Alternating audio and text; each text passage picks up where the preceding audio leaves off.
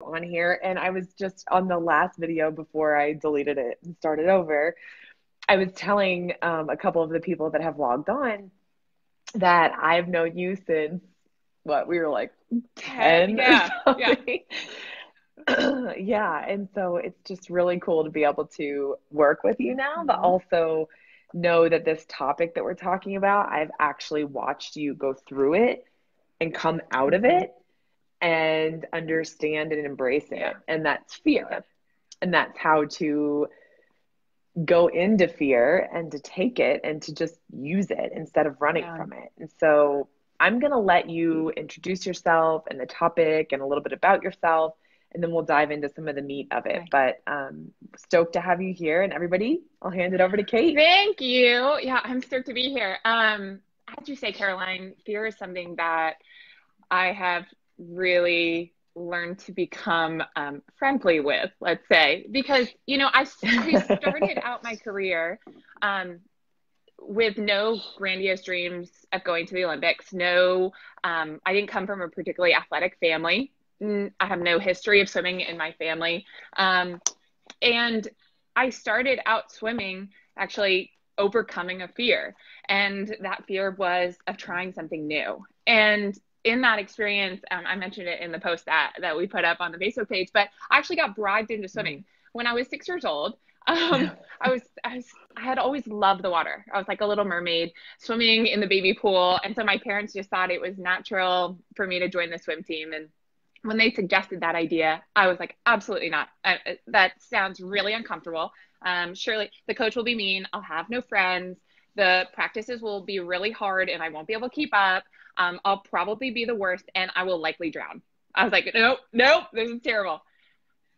But I was at the pool one day and I saw these older kids on the team trying on the brand new swim team swimsuit. And I was like, okay, that's kind of fabulous. It has fireworks on it. And I was 6 years old. And so I looked at that suit and I was like, I want it. It seems so cool. Plus, I want to be like one of those cool, big girls. And so I went over to my parents and I asked them for it. And they're like, of course you can have it. But I was like, oh gosh. And they're like, but you have to be a member of the team. Remember that whole swim team thing that we talked about? Like, that's how you get the suit. So I was like, okay, going back and forth, is the suit worth overcoming this fear or not? And they said, you know what, here's the deal. Let's just take a baby step. Let's just go to the beginning of the season picnic, see what that's like, see how the coaches, see how the teammates are, see if you like the practice, all of that. And then we can talk about this too. Let's just talk about like a baby step. Well, of course, as comes to fruition with most of our fears, the fear in my head was so much worse than the actual experience. And so I went there. I loved the coach. I made a bunch of friends. I was actually one of the worst on my team, believe it or not. I was one of the worst on my team, but it was all created. All these fears were created in my mind, but actually when I faced that fear, it was not something that was worth being afraid of anyway.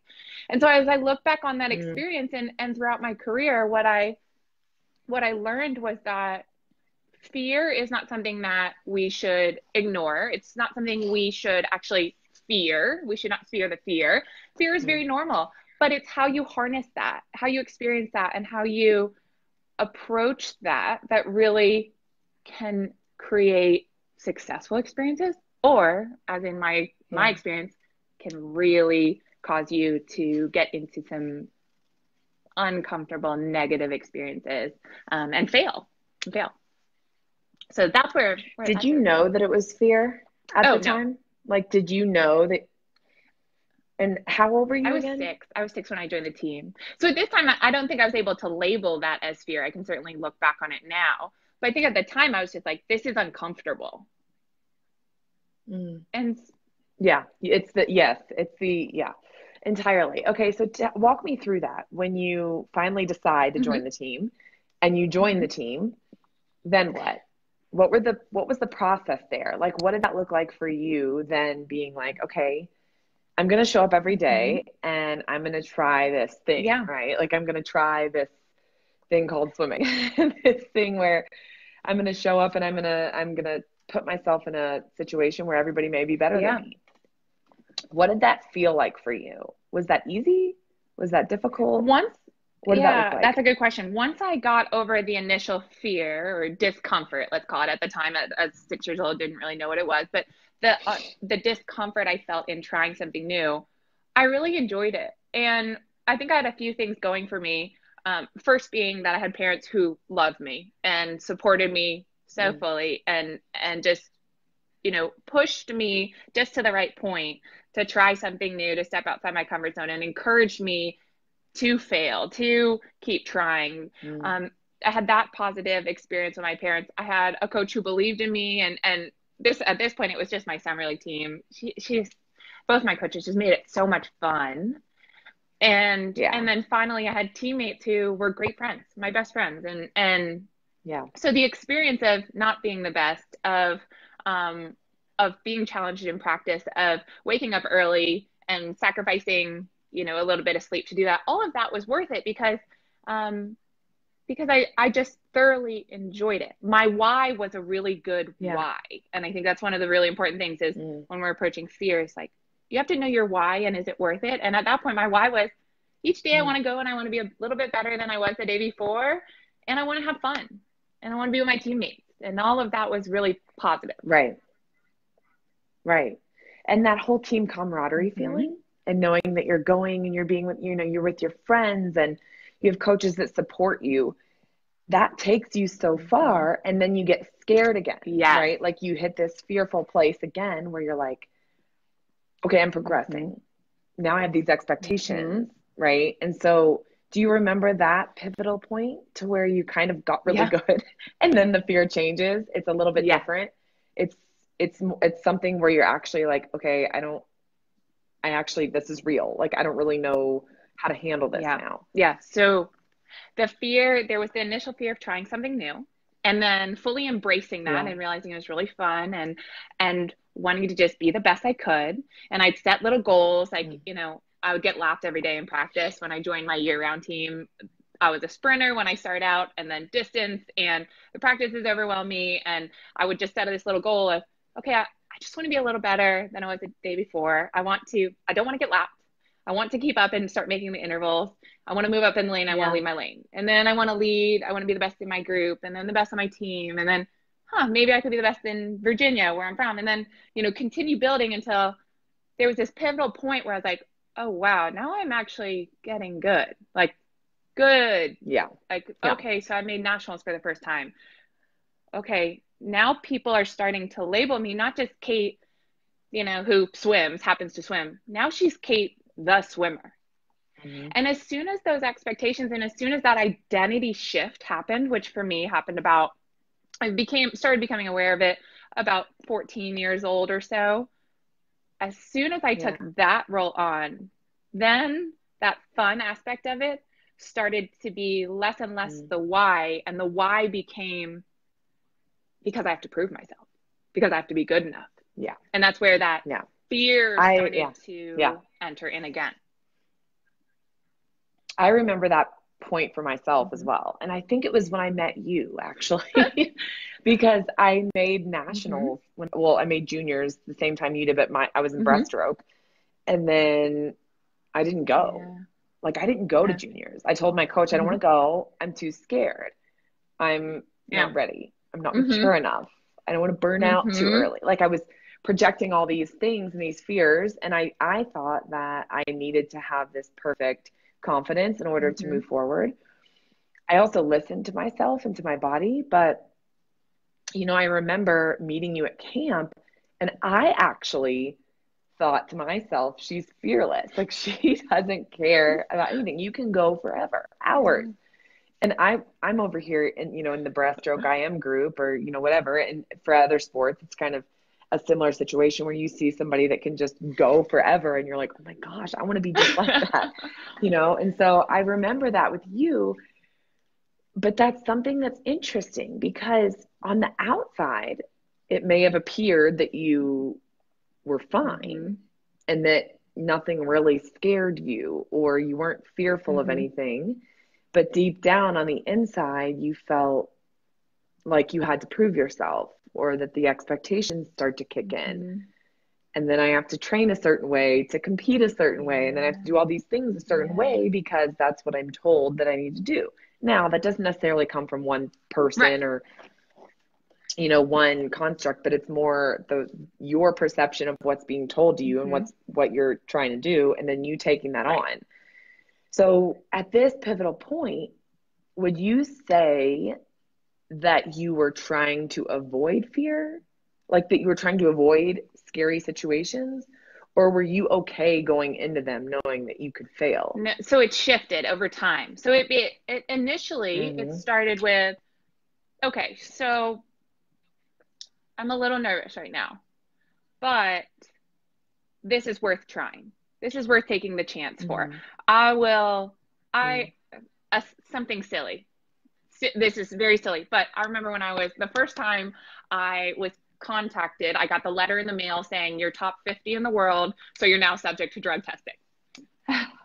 I remember. And I was like, oh my God. I was like, Mom, what does this even mean? Yep. Like, I was like 15. I don't even know how old I was young. And I was like, oh my gosh, what does this mean? And we read through it and we, understand someone will show up randomly and they'll follow you into the restroom. And I was like, oh my gosh, I can't do this. I need to quit swimming. And she was like, well, let's pump the brakes a little bit. Like, let's learn, is this fear rational?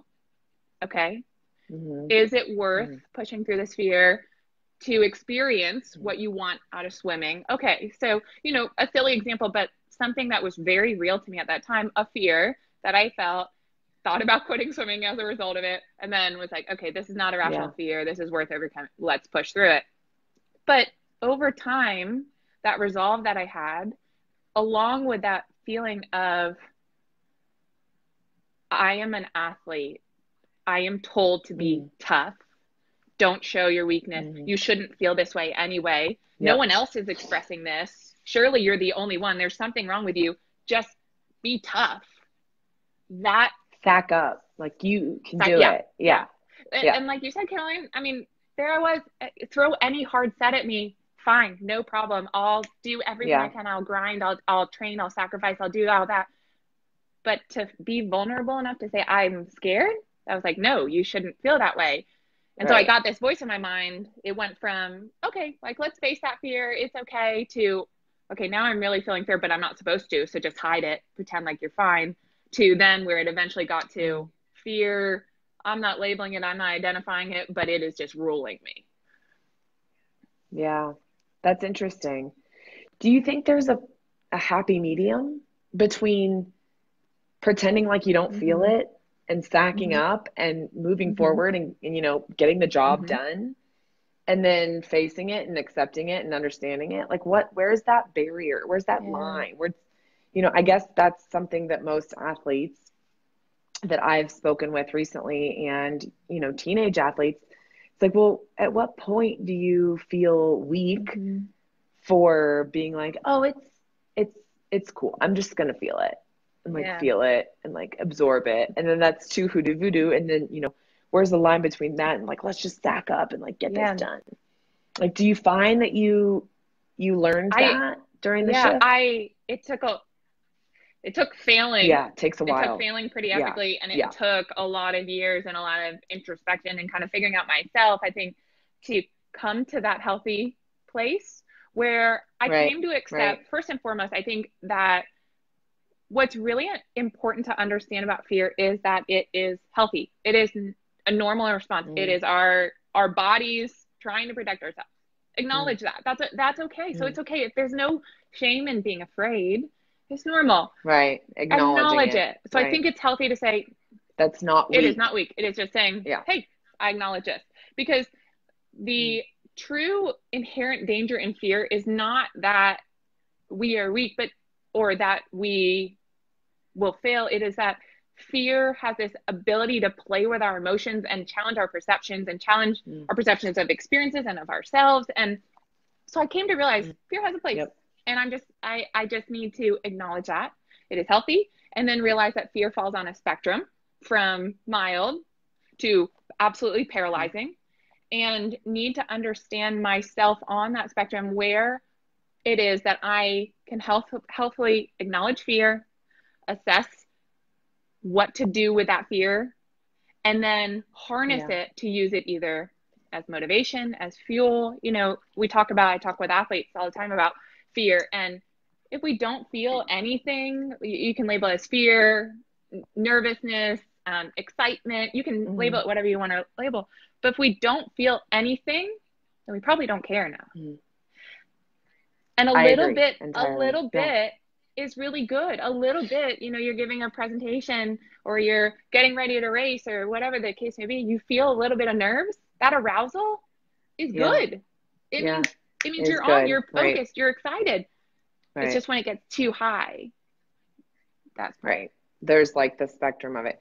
Okay, so before we dive into any more of the meat of it, would you say, well, no, this is perfect. This is segueing nicely, but would you say that being fearless is a thing? No, well, for me, in my experience, maybe some people experience fearlessness, but I would say if you think that you're never afraid, either it's, in my mind, you're probably in one or two camps. Either you're staying way too safe and maybe you should push yourself a little bit outside your comfort zone where the growth is, or you're probably feeling it, but you're labeling it as something else, or you're sacking up, you're being tough, you're pretending like it doesn't exist. But I think we all innately have some level of fear. Right. And so I think, and this is just my observation, but I think that when, you know, we throw around in our society right now, like, be fearless, like, be fearless. And it's like, well, yeah, but also no. You know, like, you want to have a little bit of fear. It does fuel you. It does push you. And so that you can find what you said, where you fall on that spectrum, so that you can use the fear in order to accomplish what you want and accept that you're human and that you're going to feel things and that you can use that towards your racing, towards your competing, etc. So on that note, tell me a little bit about, so we've talked a little bit about practice, camps, the whole like process of how you've grown, and when you did have that pivotal moment of, okay, all these expectations are now on me and I have to figure out how to use them in a proper way. How did that transfer into racing? Like, when you felt that going into racing, as you got better, you were at nationals, you're at international meets, you have fear, you're nervous. Do you have any one specific time or an example that you could share to where you were like, I can't do this? Like, I don't think I can do this. Like, this isn't going to happen. Do you remember something specifically? Because I have at least a dozen myself. So if there's one specifically that you want to share, just a little bit about competition nerves and kind of what your experience was with that and how you self-talked your way through that. Yeah. So, and maybe a fail and a success, right? So how you did shift the expectation. Yeah. So the first fail that comes to mind is unfortunately my biggest one, which was at the 2008 Olympics. I had in 2007 broken multiple world records. I'd won gold medals as repeat world champion in the 800 and 1500 meter freestyle. And I was, you know, at the peak of my career. And it was also at the peak of my fearfulness and my inability to deal with that. Because at that point I had come so far, I'd had so much success, and so many voices said to me, oh, well, you're going to the Olympics. Oh, well, you know, you'll just break another world record. Oh, all these expectations and all this. What I heard was pressure, but what I think was people were they were trying to support. They were trying to be excited. All I heard was expectations, expectations. Well, at this point in my career, I was a year out from the Olympics, and I was just slowly but surely crumbling inside because of all the fear that. Isn't that interesting how it happens at the same time? Yeah. And it's very misunderstood that. Yeah. You assume that with success would come confidence, but success and self-confidence isn't something that we earn, something that we learn. Right. And so all that to say, I felt all this pressure. I felt all these expectations. I felt really fearful. I was terrified of failing, not just failing myself, but failing my Mm. parents, my coaches, my teammates, my country, all these people who followed me, who were cheering me on. I was so afraid. And I started to create these stories in my mind of, well, if you fail, you don't just fail as an athlete, as a swimmer, but you fail as a person, Mm. and you'll fail all these people. And Mm-hmm. and unfortunately, by the time I got to the Olympics, I hadn't told anyone about this. I just was kind of trying to fight it off, deal with it. And it just kind of got to a point where it was a little too late. And I got up on Right. blocks, just paralyzed. And we can talk a little bit about, what are those physical manifestations that happen when fear takes us over. And all of that happened for me. And so that's where I would say Mm. that fail happened when I swam, I raced. I didn't race to my ability. I didn't race like the athlete I was, because my mind just wasn't there. But on the flip side, as we Mm. talk about a success, I also remember very clearly the first time I won world championships. And I was racing against all these huge names. And the day before, I remember that at too. Montreal, Montreal. yeah. I remember watching you in the stands being like, I, yeah, I don't think I could finish a race that long. well, and so what's funny is the day before, in prelims, I had like 20 seconds to my best time, and I was like, oh Mm. my goodness, I qualified Mm.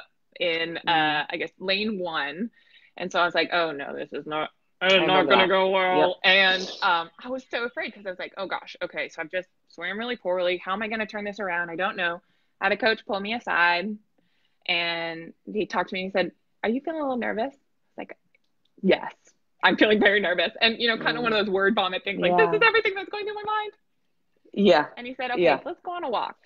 We walked around the pool deck. We talked about, what is your purpose here? It is to swim from point A and back as fast as you can, like Yeah. you've always done before. And he helped, he Mm. processed through those fears with me. He walked through it, and he reminded me of the successes that I'd had in the past and what got me to that point. And he reminded me, believe in yourself, stop believing in everyone else and focusing on everyone else. Turn that in and focus on what you can control and what you can do in your lane.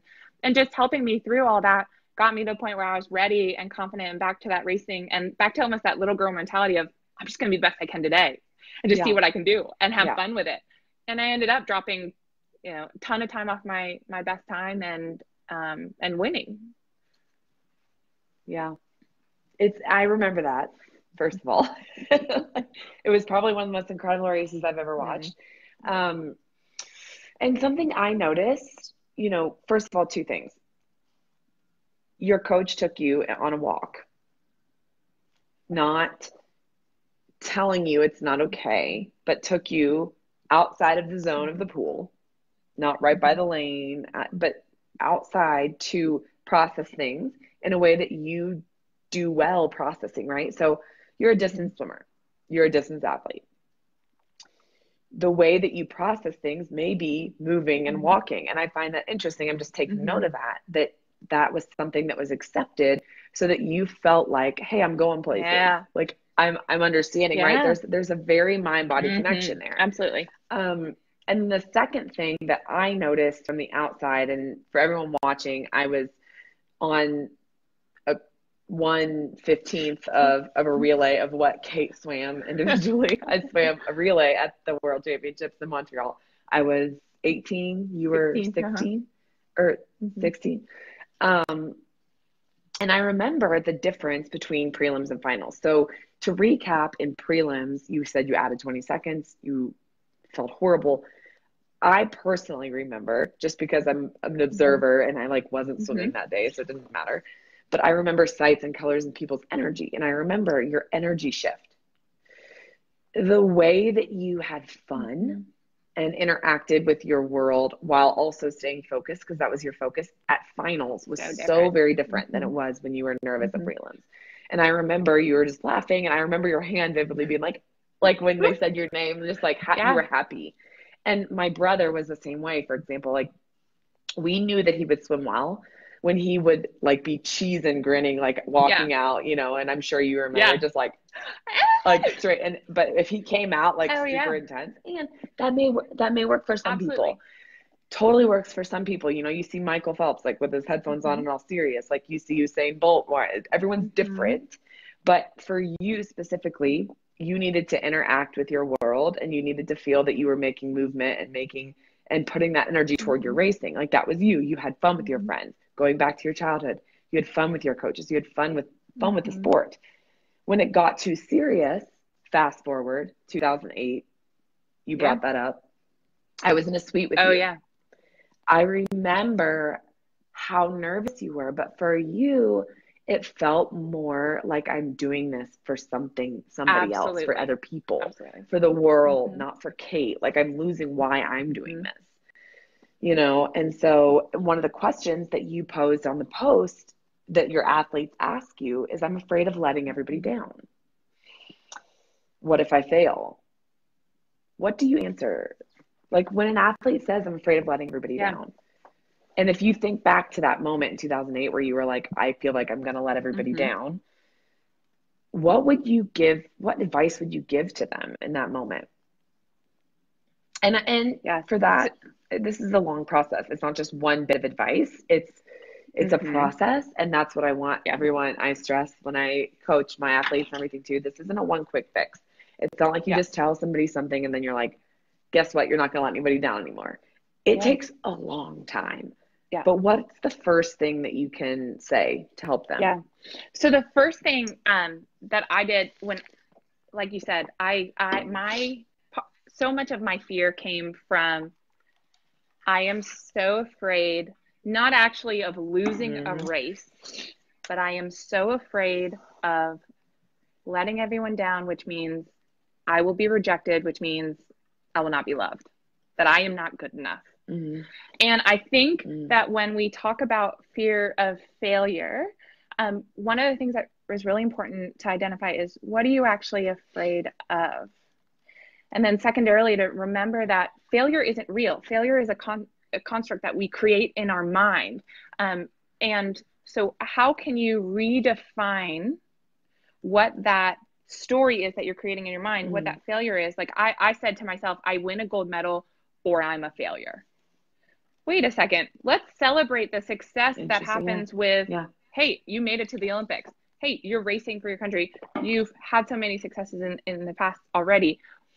Remember that how you define failure is up to you. How you define success is up to you. And so identifying what it is you're afraid of. And then if I'm afraid of being rejected, say, wait a second, is that real? Like, will your parents actually not love you? Will your friends actually not care? Will you actually be a failure? No, you might be disappointed that your race didn't end up the way you wanted, but that in no means is an indictment of your character or who you are. Right. And so step back. So what is that? What is it you're actually afraid of? Is there truth in that fear? If not, let's talk truth. Let's speak truth to that fear. And then let's redefine what success is. And let's set you up for success. And as those are first through, I know you asked for just the first couple steps, but along the way, that's perfect. So absolutely. It's kind of like that 4-step process, right? Like define what you're feeling. What's the sphere that you're feeling? What are you in control of? What are you not in control of? And how do you redefine it? Like what's another word you can give to it? Or image, like what can you create in your mind that's different than that fear? What's on the other side of that? If that's how, like redefining to make it a positive thing, like you use that. Exactly. It's not something to run from. And I think, again, when you're feeling fear, first thing that I think is really important to do also is take the power away from that fear. The fear becomes bigger and bigger and bigger as we tell ourselves stories within our own mind of all the what ifs might happen. And so if we say it out loud, if we talk to someone who's safe, that coach who knows us well enough to walk us away and to get us moving, that friend like you, Caroline, who if I had said, I look back on it, if I'd just spoken up, I may have very well had different experiences in Beijing, you know, look for those people, say it out loud, help yourself by reaching out, by being a little vulnerable to the safe people who can help you process that fear. And that's a big thing you just brought up, vulnerability. So backtracking to what we talked about earlier, it's okay to say, I'm freaked out. It doesn't mean that if you say I'm freaked out that you're going to do poorly. If you say you're freaked out and then spiral as to why you're freaked out and you're going to do poorly, then chances are you will. I've been there a million times. Yep. You've been there a million times. I think it's very natural. But it's the identification doesn't mean that the execution is going to be the same way. And so when you identify the feeling, you're allowed to mold it and shape it. And when you get really good at it, that takes like a minute. Sometimes that takes 10 seconds. At the beginning, it takes 5 hours, 5 years, you know, whatever. But once you get good at it and you train your brain to say, what is it? What can I control? What can I not control? How do I move this and reframe this? Period. Like that does wonders because people think in linear, step-by-step process. Linear process. That's great. And I mean, honestly, seeing you and your career go in that pattern and then also seeing you have a harder time in 2008 and then come out of that and see you understand that like no one can take away what I've done and nobody can take away who I am personally, you know? I'm not a failure. Kate Ziegler is not a failure. Like just because I dive in a swimsuit and don't go best time doesn't mean that I'm losing friends and family and everything. Like, of course not. That's great. I think that's really fantastic. And do you ever work in images? Like when you think about a fear, do you ever think about it as like a thing or like what pops to your mind when you think about like tough times? Is there like something in particular? What do you mean when you say tough times? What do you mean? 2008, let's say, or you know, when you think about something that terrifies you in your career and you think back to your career,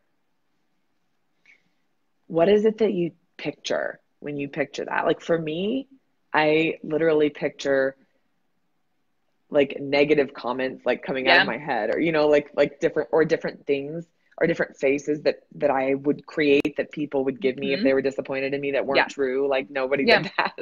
Like I created these like negative things. And then once I was allowed to, cause we all think in images, like people think in images, when you can change that image into like a positive thing, like yourself standing on the podium or in the warm down pool after, or like with a big piece of cake, or, you know, like when you picture things that you do like, it creates more of a fun situation and you're not so scared of it anymore. And that's one of the things. Yeah, I know it's an abstract question. No, I think it's a great one because it leads into one of the things that I think is really important for using when we are feeling fear, which is visualization, which is imagery. And I think that in a combination, I use visualization and imagery in two ways. Number one is the actual picture, and then it is the language that I put to that picture. And so initially, using the 2008 experience, if I look back on that and probably the images that I was facing, it was like a big dark cloud looming over me, ready to just steal all joy out of the experience. And that dark cloud was filled with all the negative comments. You're not good enough. You're not fast enough. You're not, and those negative comments branched out of just my performance. You're not smart enough. You're not pretty enough. You're not whatever. All these negative comments would just swirl around every day. And I felt, and the image that I also have is like an image of hopelessness and helplessness. Like I didn't have the tools that I needed to combat those voices. And I almost felt like everyone around me already saw me as, like, in one way, everyone saw me as a success and thought I should be better. So there was that. But on the other side, it was like, okay, but I'm living this, I'm like almost a fraud, because they'll soon see that I actually can't be all that. Interesting. And then that goes back to the proving thing. And the reason I bring this up is because you mentioned something else, saying I can't be confident unless I've had Yeah. success. I know my nerves are holding me back. How can I start being confident now as an athlete asking you that? And then that leads me to believe that visualization is something that you can use for confidence. The reason I bring this up is because I feel that you think similarly, and this is something that we teach the athletes and that I think you and I both learned really well, is that when you can attach, and not maybe attach isn't the right word, but when you can put an image with words that feels tangible, you're able to either get rid of it or use it easier. Yes. Right? So if I have this pencil and this pencil symbolizes really bad negative things, I can easily throw this pencil away. And the act of throwing this pencil away is helping me release that. So something to do sometimes is to pinpoint, what is it that I see when I see negative images? Because if we can have something tangible, it's easier to get rid of. I think when we have all these words and thoughts, it's like, how do I get rid of, it's just so much noise. I don't know how to pin it, fish it and pull it out. You can't catch it. It feels like it's not tangible. So speak a little bit to that in terms of confidence and how to foster and manifest Absolutely. confidence. I think that one of the most important things, I live downtown where a train comes through every day. I can hear the train. I think one of the really important things that you've just hit on is, first of all, putting some tangibility to those thoughts, to all those words that are fishing through our head, because we do that. And so whether that is, I have my athletes write down, get it out of their head somewhere. So write it down, take a video, record it, do something to get it out of their mind. Tell someone, tell me, tell anyone, get it out. And then the next step is to somehow replace that. So the one of the techniques I like is the AIR technique. So become aware, interrupt the thought, replace it. And you can do that in a visualization. One of the visualizations we've done is on a chalkboard. So close your eyes, write whatever, write on the chalkboard. Imagine yourself going up to a chalkboard and writing that, what you're telling yourself, what that fear is on the chalkboard. Yeah. Look at that for a moment, then take the eraser and erase it. Clear that chalkboard. It's like the actual act of doing it. So we're going to visualize that.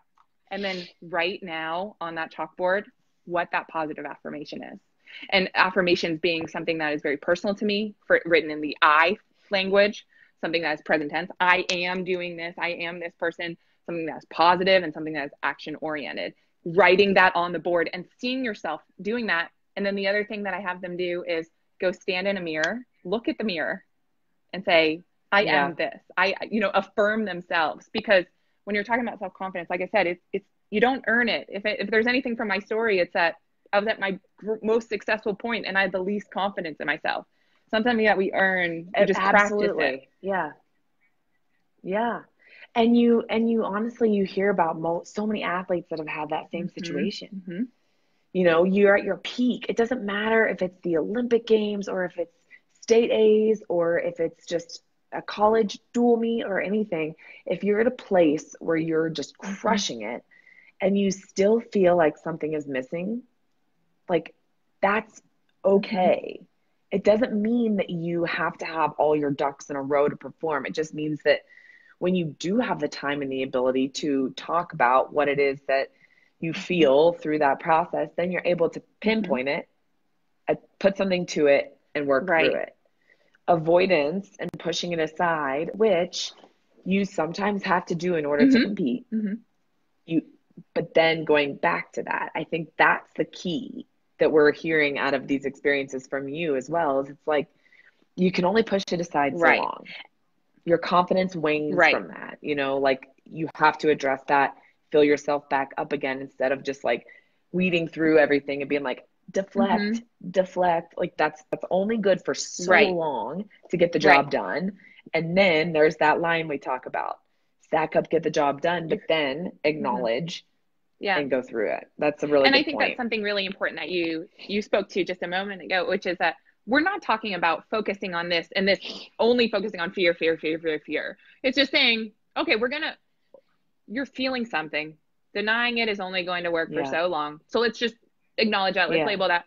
And then now let's move to how we can positively move forward with visualizations, with Mm. breathing techniques to calm your body Right. down, with awareness of your self-talk and some techniques that we can do there, with identifying your strengths, with looking at what's made you successful, with all these positive things. Let's label it, and then let's use these really helpful tools, practicing those tools, realizing that it's not going to change overnight, but practicing, and you'll see that you'll Yeah. start to move out of that fearful, all-consuming fear, and learn to Yeah. experience the fear and yet do whatever you're afraid of anyway, and to really thrive in doing that. Right.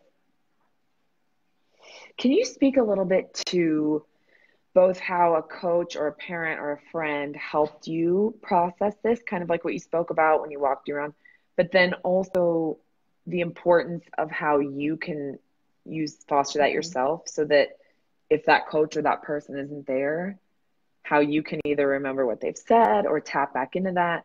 Can you speak a little bit to that, like how it helps, but then how to foster that Yeah. yourself as well? I think one of the keys in all of this is to create a support system around you, a support system that's really positive. And so that might come from a coach, that might come from a mentor, that might come from a friend, a parent, whomever. But have those people who are safe people. And I had a couple of those people. One person Mm-hmm. in particular that I can think of, along with, actually, I'll use this instead. This is really close to home. Is my mom. My mom is one of those people who I can tell anything to, and I can be really real and vulnerable. And I shared some of my deepest fears with her at one point, and this was after years of not sharing anything, just saying like, "Oh no, everything's good. I'm tough. I'm stuff." And I told her, and Yeah. I said, "This is what I'm feeling," and she said, "Kate, that's okay to feel that. All of all of that is Yeah. all of that is valid, but we can no longer allow that to limit you, to hold you back, and to, most importantly, Right. make you blind to all your great qualities, all the successes that you have had. We cannot no longer have that be the dominant voice, which then makes Mm. you blind and makes it so that you're not willing or able to celebrate everything great that you're doing." So true. And Yep. and so just Yeah. having that voice of reassurance and like I said, of acceptance, and knowing that I am loved for who I am, and I'm Yeah. valued, and I'm more than my swimming. That little affirmation started me down the path um, to overcoming those fears. But then also along the way, I learned these tools like what we're talking about self-awareness, changing your thought, the Mm. visualization. I started to work on those tools with coaches or with my mentor, with you, Caroline. Yeah. You've helped me a ton. Yeah, we We've did. helped each Yeah. other talking through this. I learned those things Yeah. and I practiced those things with those people who were safe and who helped me, so that once I was away from them, I was equipped with the tools that I needed to be Right. successful. Because I think that's when I work with the athletes, I'm not there behind the blocks. I can't be behind the blocks or on the field, on the soccer field, or on the court. But I know that week by week, we're working to equip them with the tools necessary to face the fears I and to love be this. ready to perform. Well, and I think, yeah, and I think that there's, we talk about this in a lot of our episodes here, but the power of question Mm-hmm. asking. Because I think when those people could ask you questions, they were then fostering you to create your own Mm-hmm. answers, which then helped you understand I can do this Mm-hmm. myself. But then it also pushed you in a Mm-hmm. way that it wasn't like they were like, it's Yeah. okay. You don't have to Yeah. worry about anything. There's that, right? The line Absolutely. again of like, look, here's the deal. I want you to think Mm-hmm. about this. But I think you're 100% valid Yep. for feeling the way you Yep. feel. Like supporting the feeling and using that and understanding how Yeah. to use Because I that. think, And that it's not who you are. It's just something that's occurring yeah, within you. because I think the people who are really great coaches, mentors, friends, support staff, they allow you to be yourself, but they push you to be even Yeah. better than you are today. Yes, And that's a careful line. exactly. And it's not saying suck it up, just be tough or be better. It's saying I'm going to Yeah. challenge you to be better, because I know you feel this, and that's okay. That's I a know you good, feel yep. this, that's okay. But I'm not going to let you stop there, because I know you can do more. And Yep. let's initially maybe walk together down that Yep. path until you, little little Bambi are off and running and, doing your own thing. Right. Yeah, that's a really good point. I challenge you. Yeah, that's a really good point. Okay, so because we only have Okay. 10 minutes, a couple of people have Yeah. asked questions, but we sort of answered Beth's about having somebody help you walk through your fear, a coach or a Mhm. friend or a mentor, parent. But Jennifer, Hi, hi Jennifer. Jennifer, she says that this is actually something that I'm very passionate about because I felt this way and sometimes I still do. But an athlete that's uncomfortable about reaching the length of their potential out of nervousness that they're going to attract too much attention or be too good, right? Like the fear of being like, what do I do when I like get really good? Like, is that going to make people hate me? Or, if I win, I vividly remember, and this sounds so silly, but it doesn't matter what it is, what sport, what anything. If worry that you're not going to be, you know, accepted, or if someone's going to be mad at you, right? If you do well, if you perform really well, I think that's a real thing. Like there's fear in performing well. It's a total opposite end of the spectrum, but I vividly remember being very nervous to Yeah. perform well, that I was going to make other people upset at me if I beat them or whatever. And it's like, but then at the same token, I'm scared of not doing Oh, well. yeah. So it's like this Oh, catch I 22. know. Caroline, talk about, the tension. Because not every athlete, yeah. Well, and not every athlete is like out for blood and like, I'm going to No. beat everybody. Like there are some that are like, I don't want to upset anybody. Like I want to win and I know I can, but I don't want to win because I'm scared of letting other people down in that way that they would be upset with Yeah, me. So do you have any absolutely. thoughts on that? Absolutely. Jennifer, great question. A Yeah, it's a really good tough one. one to balance because I, like you, Caroline, um, I really care genuinely about people, and my performance in swimming really started with I just want to be the best I can. That's all I want. It's not even about beating everyone else. It's just can I be a little better than I was the day before? And over time, as I Mm-hmm. said, I started to progress. And at one point, I dropped 6 minutes in my mile over 6 month period. Mm-hmm. Very quick progression. Well, at the start of that six Yeah. month period, I had a lot of friends. I had a lot of girlfriends, and I'd hang out with them after practice, and everything was really good. And then I started to improve and improve and improve until the Yeah. point where I realized that I wasn't getting invited to events anymore. I was hearing little whispers in the locker room, or like when I'd walk into the locker room, they'd stop talking all of a sudden. And I, at first, I was like, okay, maybe I've done something wrong. Maybe did I say something? Did I do something? And then it went to, oh, okay, I think it's because I'm getting faster and that's not good. I think I should slow down. Like, thought actually went through my head, like, I Mm-hmm. shouldn't perform because I'd rather have friends. And I talked to a very wise person who said two things. Number one, holding yourself back is not actually helping the situation. By being your best, Right. you're challenging them to be their best. And holding yourself back is not actually going to be a solution. They'll find something else. It is not because you are doing well, it's because they're feeling an insecurity within themselves. And while that is hard, and while we care so much, Caroline, you're one of the most caring people I know. We care so much about what other people think and what not hurting other people. If we are humble in our success, if we Mm, support other people yeah, in their pursuit of their best, that's all we can ask for. But holding yourself back is not absolutely. the Yeah. solution. And I firmly believe that you teach others, like what you said, you're teaching them to not perform well Yeah. either. Like by everyone feels that energy. So there's obviously a classy way of Yes. doing it, right? But I think that, I mean, for sure, my parents have told me a million stories where I was like, well, I was afraid, like, Caroline, why do you look around at the end? And I was like, well, I didn't want to, I was too Yeah. far ahead. And they were like, wait, Right. what? But at the time I was like, I'm going to Right. upset my friends. Like, I don't want to be Right. that way. And so I think when you can learn that you're teaching them to throw in the towel out of fear of Hmm. that, then we're all teaching each other Yeah. that all teammates teach Yeah. each other that. And that's really not the way that you Yeah. foster that. It's the support. It's okay to feel that way again, but how do you then use Yeah. that so that you can still be their friend outside the pool, but if you beat them and they, if say there's a little bit of animosity Mhm. there for a while, which happens, I think every athlete's had a weird thing with their friend at some point. My brother and I had a weird thing when he finally started beating me when I was like 11. I was like, Yes. what? I was so mad. I was literally like sitting there, like this, like for a solid Yeah. couple weeks. And then finally I was like, okay, well, he's a boy. He's probably going to be a little bit faster just because they're Yeah. stronger and they're bigger for Yeah. right now, whatever. So anyway, long story short, I think that it's very normal to have that feeling, but it's understanding that it doesn't have to cross over into every area.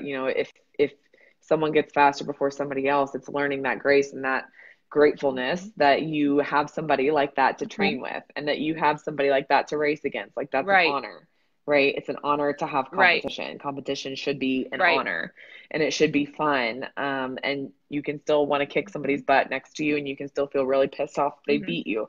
But it is an honor at the end of the day to have that opportunity to race them and to learn from them and they learn Right. from you. So I agree with you. I think that's a really good point. And I think the other two things in that is it's actually disrespectful to like hold back and be like, oh, you know what? Like, oh, I'm sorry. I don't want to embarrass you. So let me hold back. Like that's not what we should be doing. But secondarily, I think we operate through two mindsets. One is from a perspective of abundance and one is from a perspective of scarcity. And the beauty about many sports is that every day you have the opportunity to be successful, no matter what's happening with anyone else around you. Every day you have the opportunity to be the best you can and recognizing that there is enough success to go around. Granted, not everyone's going to win a gold medal, not everyone's going to be first place, but we all have opportunities to be successful. And again, that depends on how do you define success? Are you measuring success only by what other people are doing, or are you finding an internal metric for success that then that's you a can great say, point. I won, but they also won because they won a best time or they hit more free throws than they've ever hit before or whatever it is. Everyone can win and celebrate those successes for everyone. Yeah. And I think that's a great point because and this is actually a good wrap up point too. As athletes progress, whether it was you when you were 12, 13, 14, or it's you when you're 24, 25, you're transitioning. We're always transitioning. It's never, even if you win an Olympic gold medal, guess what? You're transitioning after. It's going to be weird. Like it's going to be strange. Like it's not always going to be perfect. You have to relocate your identity and figure out what it is that you want to do. And I think that constant circle and understanding that as an athlete, you're going to have that feeling. That's a really good thing. Everybody says, what? I just want to be consistent. I'm the biggest culprit. I just want consistency. And then when I get consistent and when I get I'm like, all right, so like, what can I do to make myself better already? So like that's absolutely. I've been flowing. And that's the thing. I think as we wrap up kind of the conversation on fear, it's that, again, we want to feel safe. We want to be comfortable. But at the same time, if we're always comfortable, that means we're probably not pushing ourselves enough. And as athletes, it's learning to be comfortable with that uncomfortable challenge that we place upon ourselves to be better. Absolutely. Because every time we're risking a little bit, but every time that you do that, you learn and you grow. And again, it's just reframing that to say, at each step along the way, I'm getting a little better than I was yesterday. Yeah. I think it's just a human's way of learning to express themselves.